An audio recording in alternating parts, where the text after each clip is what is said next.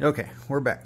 So you're gonna have to remove your carb intake manifold, get all that out of the way. And I took that, pulled that out of the way too to show you your chain tensioner here. You have to remove that first. You can remove this, then you can start taking your bridge out, and that way you can remove your timing chain. And then from there, got two more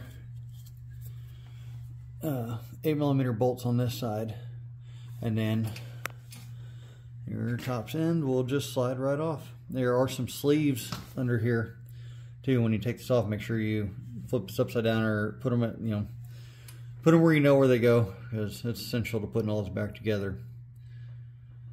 Now, I'll come back to you here on the next step.